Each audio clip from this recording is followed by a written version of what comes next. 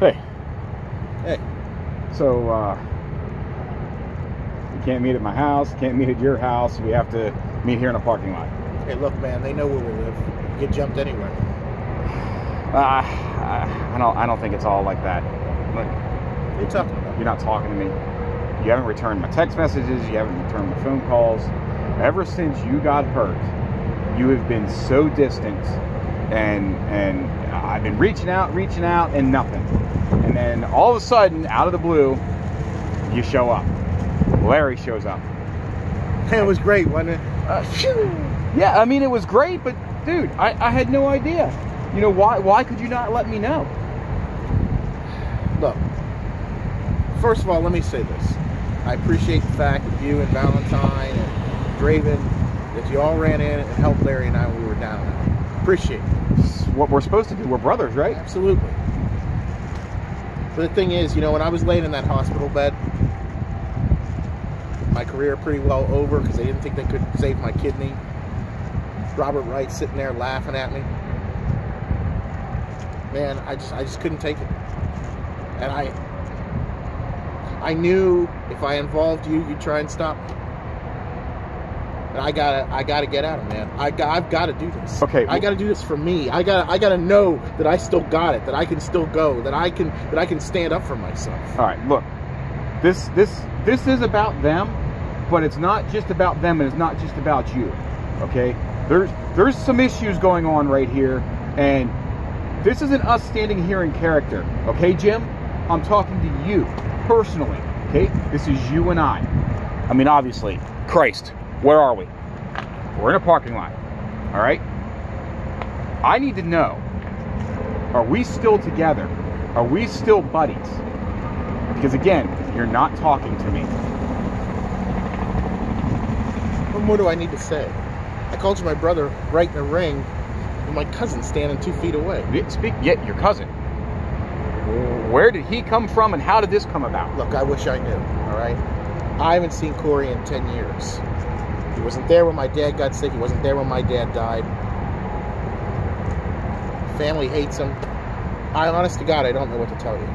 Where the chairman found him, I have no idea. Last I knew, he was rotting in some prison somewhere. All right. Well, here's the thing. All right, you're talking about you.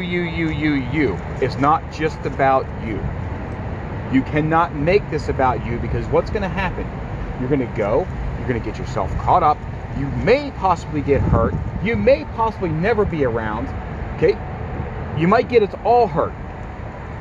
So you have to think long and hard. Whole picture, not tunnel vision. And I have another question. You put this team together, right, for November Rain? Yeah. The 10-on-10 elimination tag match. Yeah. Okay. You named it Team Cross. Well, yeah. All right. I kind of get it, but I kind of don't. You know, I'm the active wrestler here. You're the part-time. Okay. Oh, I'm the part-time. So, with that being said, do you have a plan? Do you have a team? Because as far as I know, nothing's been mentioned. You sure as hell ain't telling me nothing. What? So I can't rely on you to be on the team? Huh? I have to reach out and ask you now whether or not you're going to be on the team. What, do you expect a handwritten invitation? Huh? Hell, brother, I have no idea. Like I said, I assumed I could depend on you. I mean, yes, I asked Draven. Yes, I asked the Bristol Lion. Yes, you know, I've been asking people. But I assumed I wouldn't have to ask you. So you put guys together before even considering talking to me.